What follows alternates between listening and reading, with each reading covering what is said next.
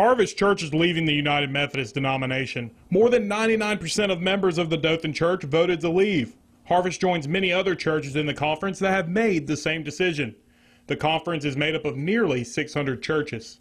The Alabama West Florida Conference tells WDHN, "We grieve the loss of any United Methodist Church in the AWF Conference connection. Our conference leadership is focusing our efforts on those churches who are choosing to remain UMC. We wish exiting churches the very best and pray they will continue to make disciples for Jesus Christ." One of the reasons Harvest says they are leaving is that it believes the United Methodist Church is going against biblical authority. Biblical authority can be defined as the extent to which one can regard the commandments and doctrines within the Old and New Testament scriptures as authoritative over humans' belief and conduct. The conference says the Bible is primary to all of their decisions and is what guides their local churches, conference, and connection. It fully believes in the scriptural authority of the Bible.